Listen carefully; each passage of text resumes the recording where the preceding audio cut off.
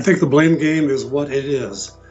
The Trump administration, and in a sense the Congress too, they try to prevent the voters from assigning blame to them for failure to do their jobs adequately.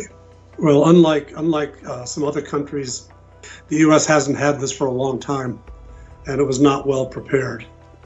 And we also had a government that takes a very hands-off approach to federal government involvement in things like health.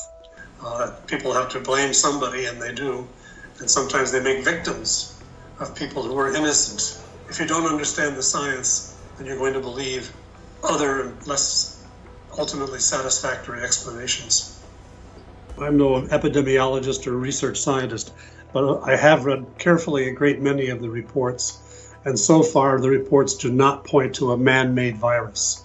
In fact, quite a few respected epidemiologists in this field have stated their reputations on the fact that it was not from a laboratory product. They say that the genetic code could not have been made in a laboratory.